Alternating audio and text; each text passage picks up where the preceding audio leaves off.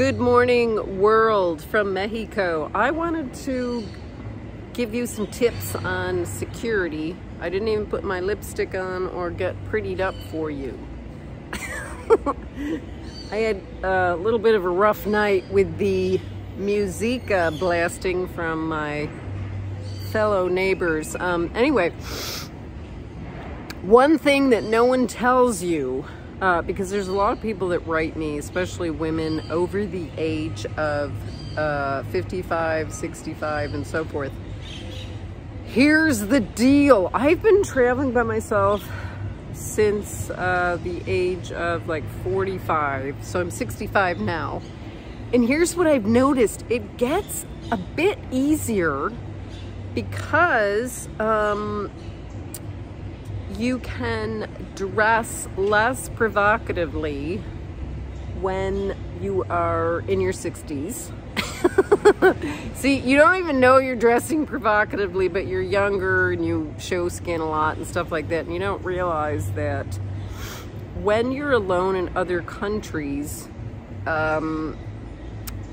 it's inviting a lot of looks, but you don't know that you're doing that. You're just being comfortable and wearing something that you want to wear that day.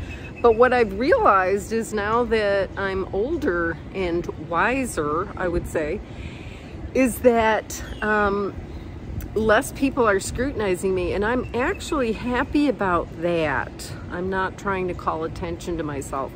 And I think a lot of people worry about security in regards to that, and it's actually easier when you've got some age to deflect attention. Because, you know, honestly, I'm proud of my wrinkles, and no, I'm now being called senora, not so much senorita, but that's fine because you're not seen as a 20-year-old dumb target that they can take advantage of, honestly. I mean, sure, you might not be dumb in your 20s, but you look hot, and so it's kind of equated with oh, well, that person doesn't know because they're wearing a short skirt or whatever, so it kind of like draws in this bad attention in other countries. Of course, I guess it could work in the US, and I've never had a problem of that in Europe. I think Europe is the best place to be if you want kind of an equal, egalitarian perspective on your life. And that's another video. But anyway, what I wanted to say is that it's safer and more secure than you think because you're not being noticed as much in regards to your look. Now, okay, so there's that, but then you can be regarded as someone to scam. So, you know, here's some scams to be aware of. So when you go to pay something, if you really don't know the denominations of the money, and this has happened to me a couple of times here, they'll try to give you back less money than you gave them for change. So try to do exact change. If you can't, when you hand over the money, say the amount of money it is, and you can also say what you're handing them, so there's no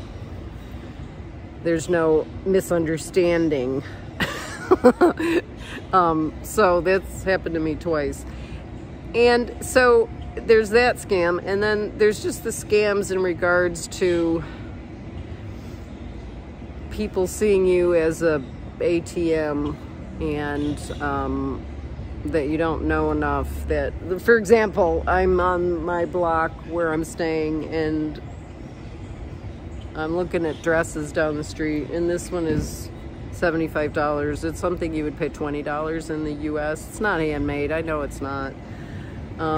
And she thinks I don't know. I wouldn't pay $75 for a dress in the US. I used to do that, but now I know I can get better prices. So I don't have to pay that price, and it's not worth it to me to pay 3 times. I don't come to Mexico to pay more money than I would in the US. I just don't.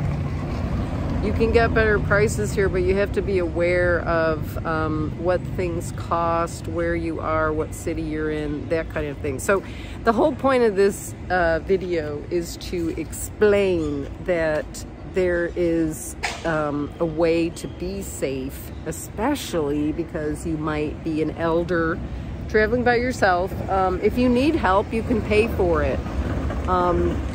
You know, there's always people in hotels that you can pay a little extra to help you carry stuff or go buy something or whatever that are, you know, they're working for the hotel, so you're going to be safe in that regards.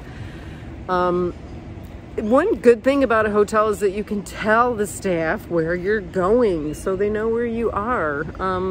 Not so in an Airbnb or a VRBO. You have your privacy, yes, but you don't have another person to back you up.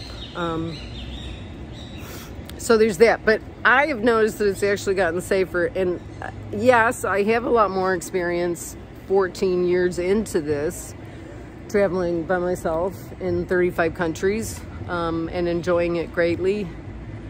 But the main thing is that you don't want to present a vulnerable front because you already are vulnerable.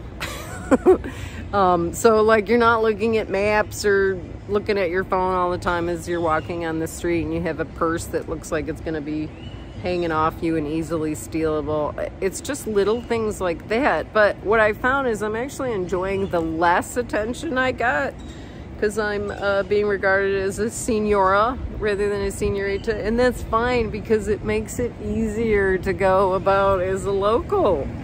I like that, especially because when you're by yourself, this isn't the same if you're with somebody else. So if you're watching security videos, you can't really, don't really listen to people that travel in couples or a group because it's not the same thing whatsoever. You're seeing, I have my earplugs in because I woke up to a cacophony of men talking at 7 a.m. too loudly outside my window. That's why my eyes look like this. So anyway, I just want to assure you that it's safer than you think because you have more of a cover with your age. Aging with attitude is actually fun because you can talk with people in a more, you don't have to be considered flirtatious immediately, you can just be considered as a friend, you know. But then when they start asking where you're staying or if you're married and all that stuff, I mean, there's certainly people out there that want to get out of their country and want to marry you to make it happen. So be aware of that. It doesn't matter what age you are. But comment below, and if you have questions about security in countries that you kind of consider not so safe, let me know and I'm happy to answer you. So have a beautiful day, and it was fun chatting with you. I'm here by the river waking up, and adios.